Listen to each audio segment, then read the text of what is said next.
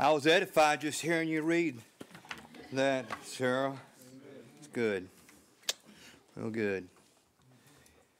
Well, we're in the second chapter, back in the second chapter of 1 Corinthians, and I come here this morning with a simple, uncomplicated message. Actually, what God has given us to do is simple. It's uncomplicated at all. Now, we have a deep God, and there's deep things in God, but actually what we've been given to do is very simple and understandable. Now, Paul, he's made it clear that men without the Spirit can't think like God can think. Amen. However, he also says, however, those in Christ Jesus, it's been given to them to know the things of God, you see. And we can handle them mentally, at what the Spirit teaches us. We can handle them. And he makes it perfectly clear this is not possible to those who are outside the domain of the working of the Spirit. Now, in the next chapter, Paul's going to go into the nitty-gritty of these things, chapter 3. And he's going to make an application of what all this is about. So far, Paul has been talking about the way God thinks. Later, he's going to tell him what God says. And his very last words in this chapter, but we have the mind of Christ. I wanted to start there. We have the mind of Christ. Now, according to the same letter, further into the letter, in the 10th chapter, verse 11, these things have been written to those who have the mind of Christ. You know what verse I'm referring to. They've been written for our learning. They've been written for our example. We're supposed to learn from them. We're supposed to see something from them. And we're the brethren who have the mind of Christ. So God is not going to give us something that we are not capable of learning. He's not going to put forth before us examples and patterns. We can't pick it up, you see. But we can do these things. We're supposed to learn. Let me tell you something I see all the time. Brethren are making a big mistake. And the people of God are making a big mistake when they let something distract them from the study of God's Word. I'm talking about the things we're supposed to be learning from and the examples that's been given us in the Scriptures. When we get distracted from them. There's a way that seems right, the Scriptures say, there's a way that seems right unto a man, but the ways thereof are death. It's to a man, the natural man, this thinking seems right. It seems like this would be the course to go. But it leads to death, the Scriptures say. And the way we live, it certainly concerns our thinking. It's all about the way we think. That's the problem.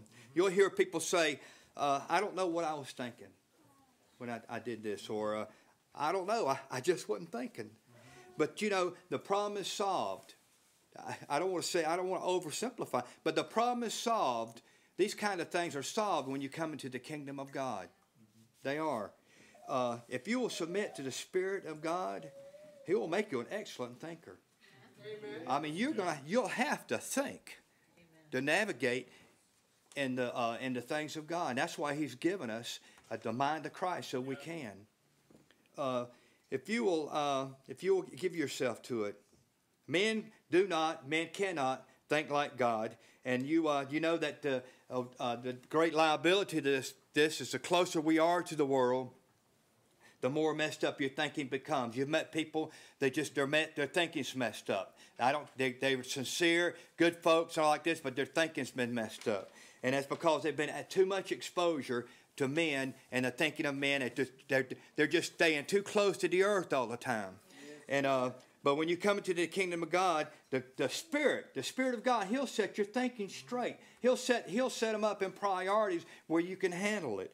The wisdom that comes from men, it does not include God in His thinking, God in His thinking, period. Primarily, it opposes God and is contrary to God.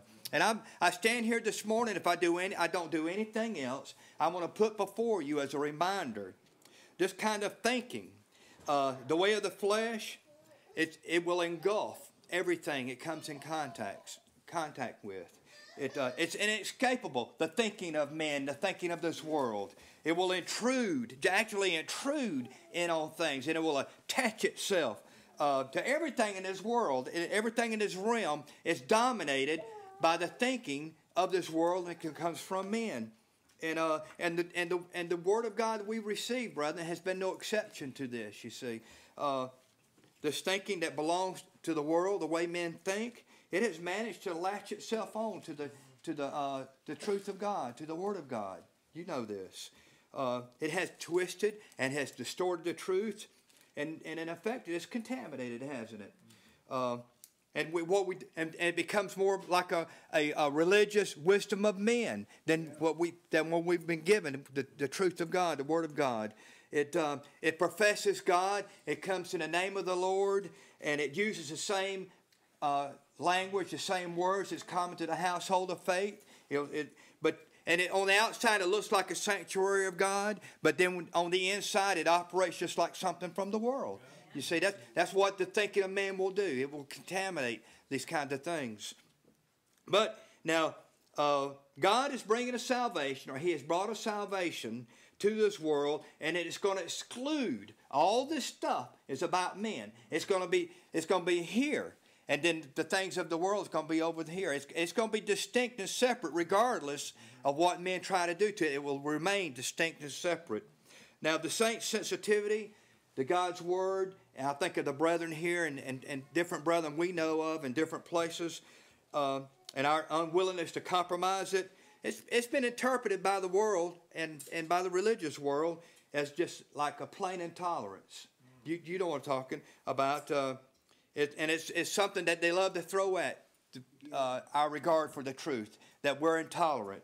The people that hold the Word of God in high respect in a God-honoring way, they're called fanatical, and they're called opinionated, and sometimes you're uncaring. You just don't have you're not loving enough, and you have a narrow way about you. That's how they and how they think about you. But you know, brother, and we have to agree to this. We have to say yes. We are dogmatic about the truth, and our way is a narrow one. You know, even though that's what they say, we have to take our stand and say we are opinionated about the truth, and we are on a narrow and straight way, because there's a good reason that we are, that we're intolerant of compromise and error. Because we know there's a spirit of error, and we know that just a trace of human thought or the way men think can contaminate it. So what we do, we live this way. We take this posture that we won't let the way men think, and we won't let the world interfere with the way we think and the way we proceed. It's a sad situation. We see it all the time. There's a lot of brethren here that's been pushed to the side, and the institution has just pushed them out of the way because they've regarded the word of truth in such high and honorable way, and they've refused to compromise it. You know, compromises start small, and they go from there. The saints, the people of God, we continue to plan our lives around what God is doing, around the kingdom of God, and so therefore we can really actually understand what Paul was saying in the scripture, like 2 Corinthians 6:4. But in all things we approve ourselves as ministers of God, and much patience, and much afflictions, and much necessities and distresses. And he goes on with about 4 verses there of things. But in this way, see, by holding to this position, we prove ourselves as ministers of God. Amen. Advancement in the kingdom is done with a sword in the right hand as we proceed. By the word of truth, by the power of God, by the armor of righteousness on the right hand and on the left. I thought of the rebuilding of the wall of Nehemiah's time also. You know, it required that they'd be aware of not only rebuilding the wall of the project, you know, being focused on that, but they had to be aware of those who would try to stop them, that hinder and stop the work. And it was the design of the enemy. We know about Tobiah and Sanballat, Sanballat, yeah. And we know about those brothers, that it was really a sore spot to them. That Nehemiah came back and he had mobilized the people to rebuild the wall. And it was the design of the enemy to stop that work. He wanted to get them down off the wall. And let's have a discussion. And he would write letters and want to meet with them. anything to stop this project. And so, brethren, that's what we have the same mindset. We don't want to stop and talk about it. We don't want to have some kind of religious conversation or some kind of religious discussion. We don't want to talk about this thing. We want to get you involved in the building project, and then we can talk along the way, But we don't want to stop and have all these conversations. Now, what we want to do is we want to look at what we're doing, and we want to see if it's what God is doing. We don't want to think about, say, well, is God involved in what we're doing here? But actually, we want to ask the question: Are we involved in what God's doing? Have we been able to identify the way that the kingdom of God is headed, and have we aligned ourselves in this way? So that's what we want. That's the question we want to ask. We shouldn't get confused about this. See, there's just too much in the scriptures about what God is doing and what He desires to get all bogged down and confused about it. We ought to be able to look at for example, we ought to be able to look at what's around us, and we ought to be able to go back to the scriptures and say, was this an emphasis of Paul, for example? Did Peter spend a lot of time talking about this and directing the brethren in this regard? We ought to be able to reason whether what we put our hands to is really something that's important to God. And we got to be clear about what's going on. And we want to know what's happening around us. We're thinking people. You see, we've been given the mind of Christ, and we can think this way.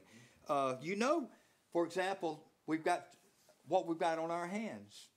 And in my sermon today, I'll probably make a few references to Babylon and our enemy of the faith, and those who would try to institutionalize the Word of God and make it a system, or something like that.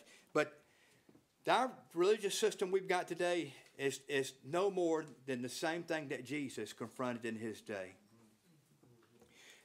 Remember then, at that time, that the great bulk of Israel, the people of God, had been subjected to just the commentaries on the Word of God by this time. Pages and pages and piles of it, commentaries on what God has said. This is what the people of God would be given to them. And what was being promoted by the religious leaders of the day, what they talked about all the time, and the things they compelled the people to do had very little to do with what God was doing and what God wanted done. You see, that's my point. At the time of Jesus, actually the truth and the purpose and the promise of God for a long time had already been buried underneath the explanations of what God's Word had said. And the only way that we survived any of this, brethren, is because God was in charge of this, and He still is.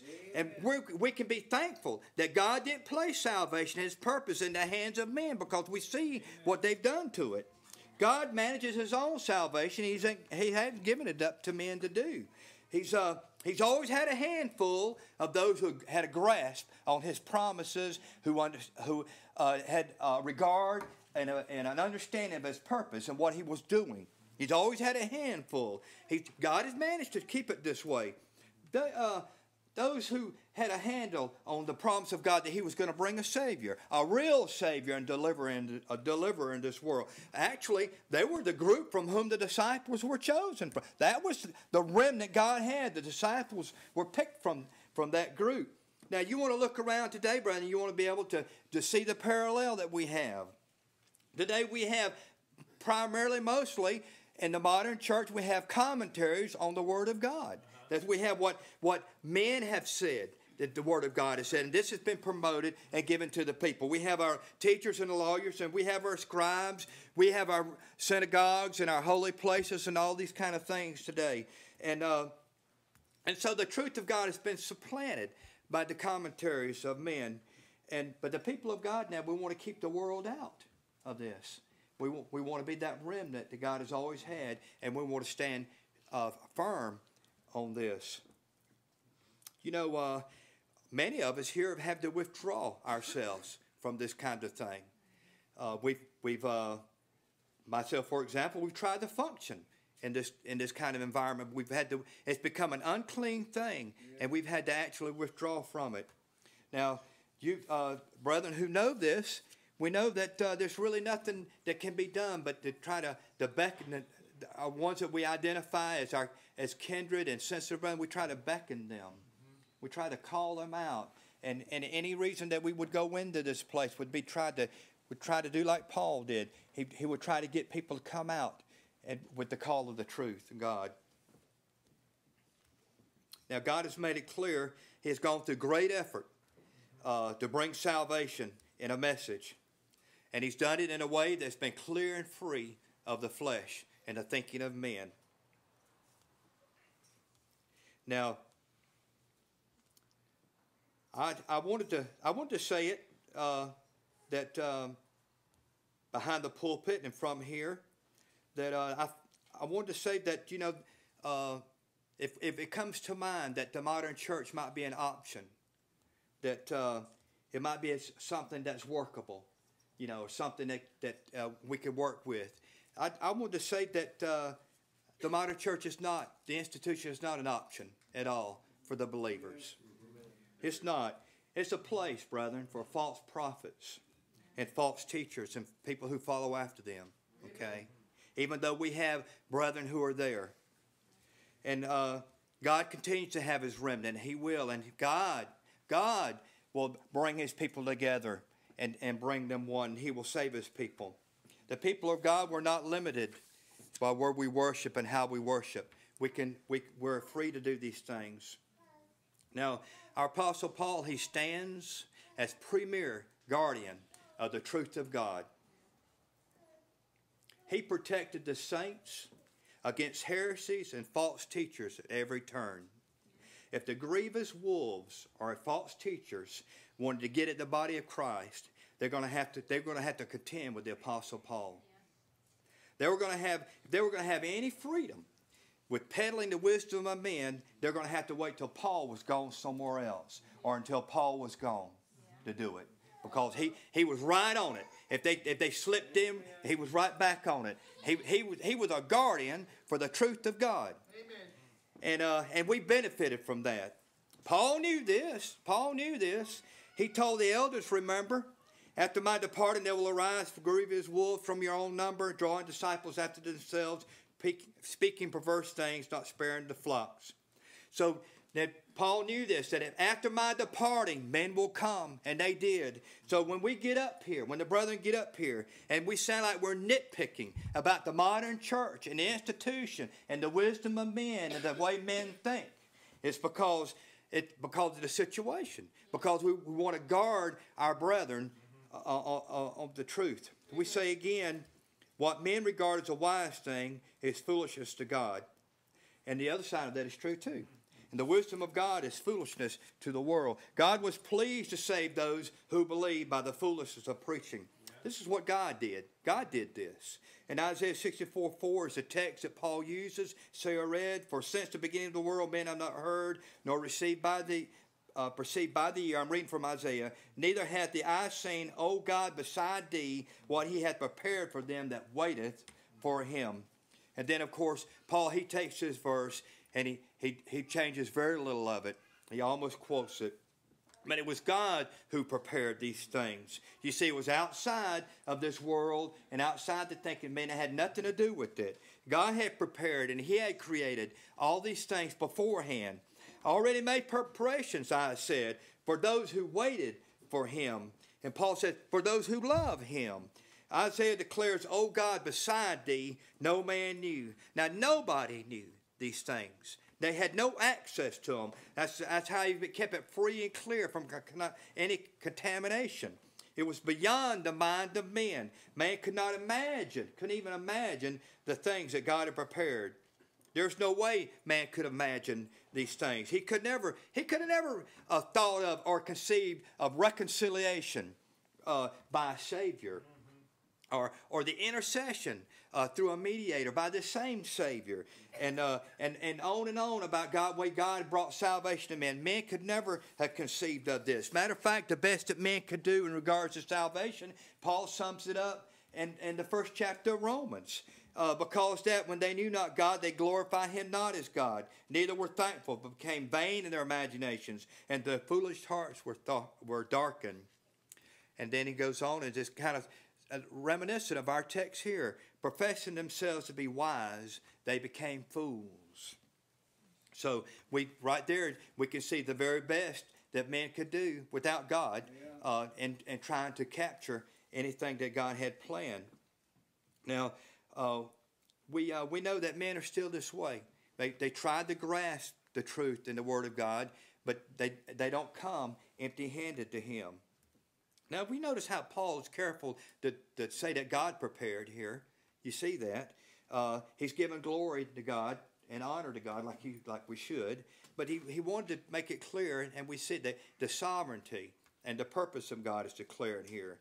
That it was a purpose that God was in total control of. That it was a purpose and a decision that was decided upon before the world was created.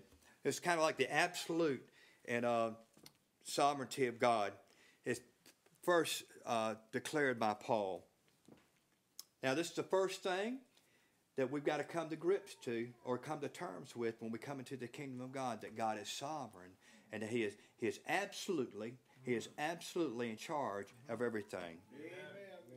We may not understand very little when we first come into the kingdom, but if we've got this, if you understand, you believe that God is sovereign, He's absolutely sovereign, and everything is under His control, it's His purpose, then you'll make quick advancement in the things God. You don't have a lot to get over. So we want to make sure people understand when they come to the kingdom about the sovereignty of God, and you know that's the. Do you remember ever learning any of that in the institution? Now, you've got to learn about other things instead. Now, it's what God has given to us. It's what God has given us to see. Amen. It's what God has given us to hear. And it's what God has given us to know. These are the things that we focus our attention on, Paul is saying here. We would never realize many of the things, we would never realize any of the things of God if we had continued in the way that we was headed. You know, if we had felt like that what we had our hands on was the purpose of God and the intentions of God, we would have never realized about the immeasurable scope of the salvation of God. We would never have even, this is what Paul is saying, we would never have been able to imagine the unsearchable riches of God, or that there was unsearchable riches of God in Christ Jesus, that we were not able to comprehend with all the saints what the breadth and the length and the depth and the height, that these are things that were made available by God. We had no idea that they were there. No eye has seen, no ear has heard, no mind has imagined the things that God has prepared for those who love Him. By saying this, Paul is essentially declaring that what God is doing is a new thing. These are like things that's never been seen. These are things that's never been heard. These are things that's never have entered in our minds. These are things that God is doing. And even to us, who they were meant for, we're still limited by our ability to grasp these things because of our temporal realm. So now in the next few verses, Paul talks about how God has addressed this circumstance, that we've been limited in this way. God has given us a lot of abundance in this regard, but we're limited in our apprehension of them. But see, Paul is going to address this. How has God made provisions for the saints to see and to know and to grasp these things mentally? Well, God has made a provision for this. Now, for those who cling to the wisdom of men, they desire these things, well, they're going to be excluded from what Paul is fixing to describe to us. And so now we have these things that God has given us, but the eye can't get them, that we can't hear them, and we can't grasp them, but we got a but God in verse 10. We have another one of those but God. This is when God steps in and he gets involved and He changes things. When there's a lot of but gods in the Scriptures. We love the but gods. It's how we're being saved. It's through these but gods. It's when God gets involved and He makes it applicable to us, and He makes a but God is a provision. is what that is. But God, who is rich in mercy, for his great love was with, he loved us, even when we were dead in sins, he quickened us together with Christ. But God got involved, and he made these things applicable to us. But God hath revealed them, here's the but God, hath revealed them to us by his Spirit. Amen. For the Spirit searches all things, yea, the deep things of God. About 7 or 8 times, God is used in the Scriptures here. And not only God, Christ is referred to. And the Holy Spirit, of course, is mentioned here. We have the Godhead. It's all in this together. Paul brings all of the Godhead together. We have God the Father and the Holy Spirit, and Christ is mentioned here in the very last verse. We have the mind of Christ. This text of Scripture, this block of Scripture here, it has to do with who knew what about salvation and when they knew it. And it doesn't surprise you to see that it was all the Godhead was involved in this purpose and this desire of God. They were all involved in this. The Father, he doesn't operate and work in isolation from the Son of God and the Holy Spirit. They are one, you see. They think alike all the time about the same things. It's not like we being one here. This is a divine oneness. This is a kind of oneness that God has. We're going to share in this, but they can be one in this way. So the eternal purpose of God and the counsel, the determined counsel of his will, this is the Godhead we're talking about. And the Spirit of revelation, he was there as well, the Holy Spirit. And he was at the heart, you see, of what God wanted to do. He had entered in on this as his purpose. And Christ, he had entered in this, but it's his purpose too. As all of them, the Father's purpose was their purpose. They were completely united in this. Amen. We have the saints, he says. We have the Spirit of God, but God hath revealed them unto us by his Spirit. He was going to reveal those things that needed to be made known. The Spirit of God was going to do it. The deep things of God, the Holy Spirit was going to make them things known to the saints. The things that the eye couldn't see and the ears couldn't hear and the mind couldn't. The Spirit was going to handle these things. You know, the Spirit was there. The Holy Spirit was there. He knows all about the purpose of God. God's desire for the recreation of men. Being created after the image of Christ Jesus. The Holy Spirit was in on this from the very beginning. Amen. That God, he wanted to create for himself a glorified people. A people that he could inhabit and be one with. It was going to be a people. It's going to be creatures unlike any other. But the Holy Spirit knew what the mind of God was about this and how he thought about it. He had the same thoughts and affections and the same desires as the Father. So did the Son. So when we think about the Son on the face of the earth and plodding along after the will of God, then you can understand it. He was grasping, and he had this understanding of what the Father wanted.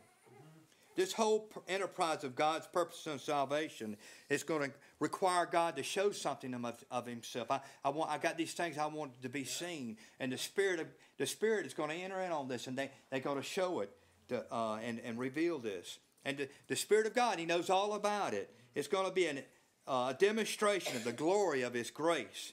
And so the Godhead goes about, and they create a purpose and a reason by which God can show forth his grace. And the Spirit, he is a witness, brethren, to all the details of what God has done.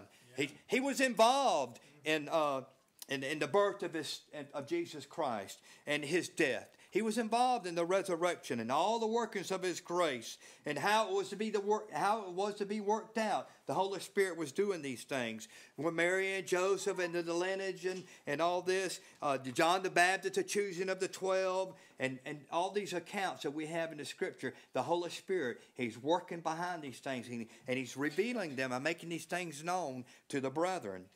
The Spirit of God was there on the day of Pentecost. Remember, suddenly there came a sound from heaven like a mighty rushing wind.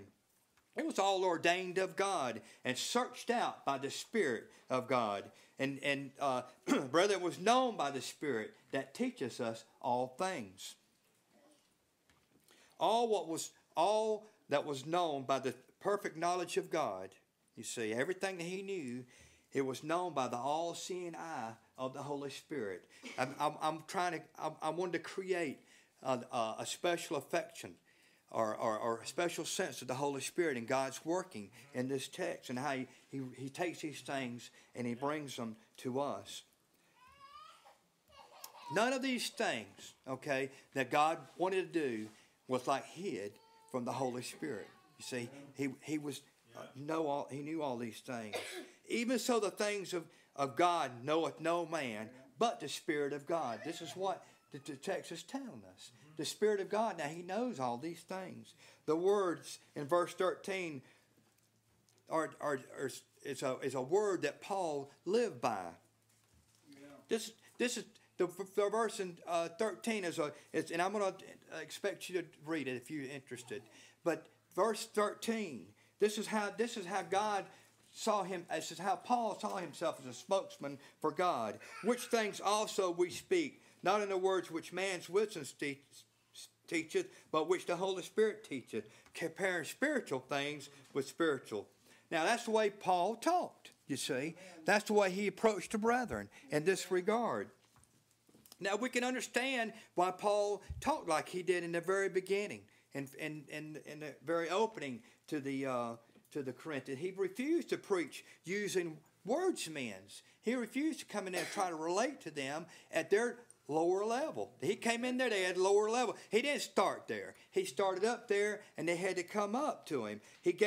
Instead of giving preference for other words, he gave preference to the words that the Holy Spirit used. The same words that the Holy Spirit teaches us are the words we want to use when we're teaching others, don't we? That's what Paul did. Because we can be sure that the Holy Spirit, he'll never accent the wisdom of men. Amen. That's right. He'll never go to the world to get something and try to teach the things of God with it. He won't do that. Amen. Christ sent me to preach the gospel, not with the wisdom of man's words. Paul said, I came to you not with excellency of speech or wisdom. My speech and my preaching were not with enticing words of man's wisdom. So you can see how Paul was careful not to do this. He didn't want the brethren to be confused about the world and the things that God required. He didn't want to mix them together, you see, in their minds. So Paul, he was always on guard about this thing. And he was always on guard against the deceptions of the day, men who tried to do this. And we're not ignorant of that today. The devil's going to try his very best to compromise the truth he always has. We can expect him to try to do this. But we will stand firm on the truth. You know, I don't think Satan, I don't think he's the only one that would despise a small beginning. He would be satisfied with a small beginning. He would start small. We as a body, we want to minister to one another in the same way Paul ministered to the saints. It is the Spirit who knows all things. He is the one he's really doing the teaching among us. It's really the Spirit of God, you see, that is ministering among the ministers who minister to one another. There's no doubt in my mind at all that the Spirit of God ministers among the body of Christ, and to teach and to instruct in the things of God. God's got things he wants us to see and things he wants us to hear, and things he wants us to grasp. And the Spirit, if we submit ourselves to him, we'll get them. He'll make sure that we get it. God has set some in the church, the body of Christ. First apostles, secondarily prophets, thirdly teachers, and after that miracles, gifts of healing, helps, government, diversity of tongues. This is a solid, consistent doctrine throughout the Scriptures, that the Spirit is in charge of this kind of thing, because they are dealt with in the writings of Paul, let me say it this way, because they are dealt with exclusively in the writings of Paul, the institutional churches missed this.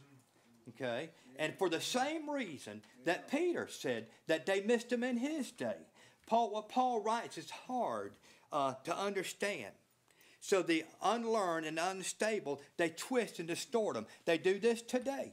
We just ignore basically what Paul says, unless it happens we agree with it. We know that the Lord Jesus has ascended to the presence of the Father. We know this. And from this place in the presence of God, he intercedes for the people of God. And we know that the Holy Spirit is presently among us, ministering among them. And he is the one who is teaching and enabling ministers among us who have been called by God into the work of the ministry. So, we're in the work of the ministry among God's people. And he gave some apostles and some prophets and some evangelists and some pastors and teachers for the perfecting of the saints, for the work of the ministry, for the edifying of the body of Christ. And there's a purpose for this, brethren, till we all come into the unity of the faith and of the knowledge of the Son of God, unto a perfect man, and to the measure of the stature of the fullness of Christ. Now, what the apostle declares in this passage is in such harmony with the rest of Scripture. We just have to conclude some things. That if we were going to instruct others, we were going to teach others, then we ourselves must have been instructed in these things ourselves. And we understand that we have to be a partaker of these things first. Those things that are freely given of God, they point back to the things that God was pleased to give. They speak of the grace of God, the grace made known in his salvation.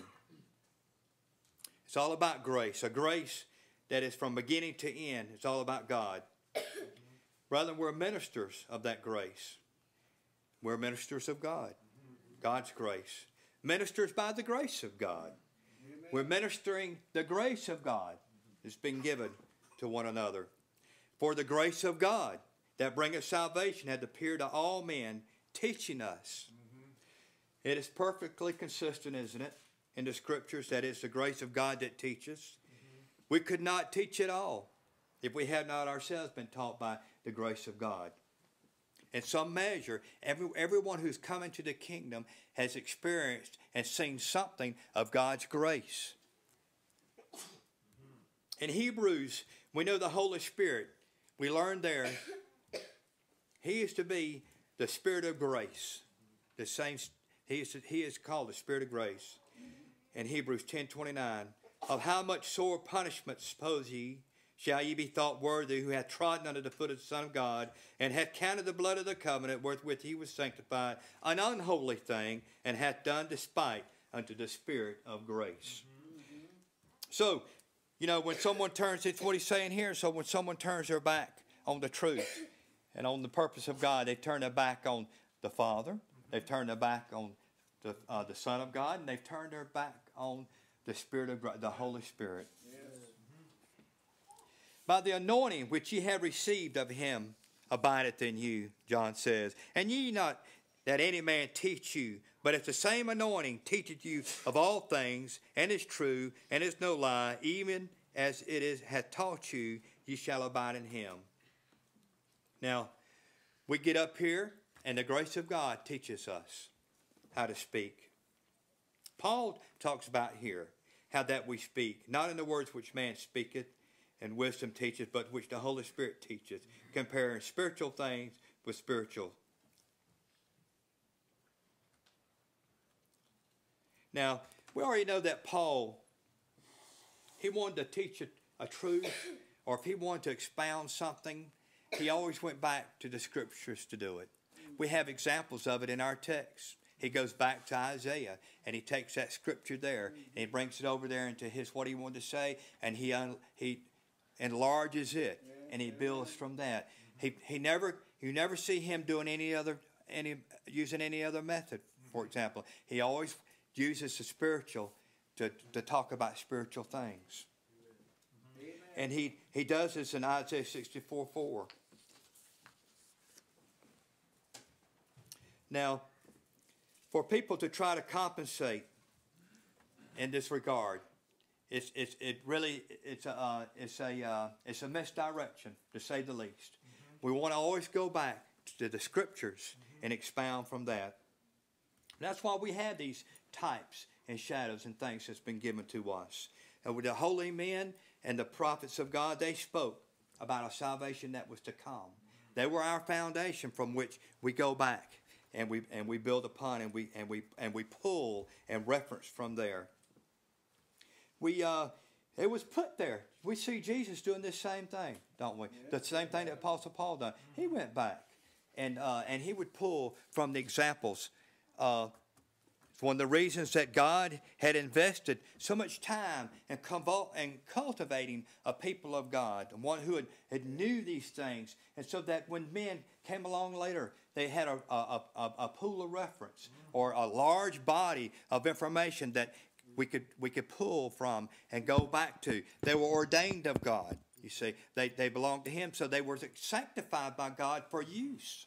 You see, so we really have no reason to go to any other source than to go back to the Scriptures and to reference them. When we compare spiritual things with spiritual things, we keep everything in its proper focus. We keep everything in the perspective that God wants to have. We pray for grace that all God's people would be able to compare spiritual things with spiritual.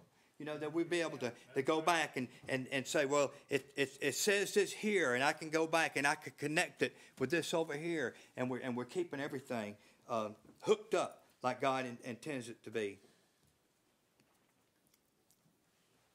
I wanted to skip over to this thought here. You know, when Nicodemus came to Jesus that night, and we got the record there, the account. Now, he came sincerely, came at night by himself, and he came sincerely seeking some questions. Jesus had sparked some questions in him and some desire, and he came to him, and he asked him. He wasn't quite able to receive some of the things that Jesus said, and that's because we see that the natural man, it receiveth not the things of the Spirit of God, because they're spiritually discerned. When we speak to a coworker, and you get that blank look, we understand why. Because the natural man can't receive the spiritual things of God. I didn't know this for a long time. I thought I could go in and talk to people, you know, about a lot of things that I was excited about, you know, and enthralled about. But I came to realize that they had no way of grasping these things. So really, the world is limited to what you can talk to them about. You see, now Jesus, first thing he told Nicodemus, that a man, first of all, I'm going to tell you some things, but he told him a man needs to be born again. Okay? And, you know, I think that Nicodemus, it was a sincere remark by him, but it was because he was a natural man. It was foolishness to him that he asked a question, can a man enter the womb and be born again? You see, that this wisdom that a man must be born again, this is like foolishness to the mind of man. You see, but see, Nicodemus, he couldn't receive it. But I guarantee you this, but once Nicodemus followed through with what Jesus told him that he needed to do, then the spiritual things of God, they were received by Nicodemus because he had that spiritual mind. How can a man be born when he is old? Can he enter the second time into his mother's womb and be born? Well, the second birth sounded foolish to him, but he was able to receive it once he became brand new. The natural man receiveth not the things of the Spirit of God. Before we were born again, there was no other way to think than after this kind of mindset, the natural man. And we were limited to that, see.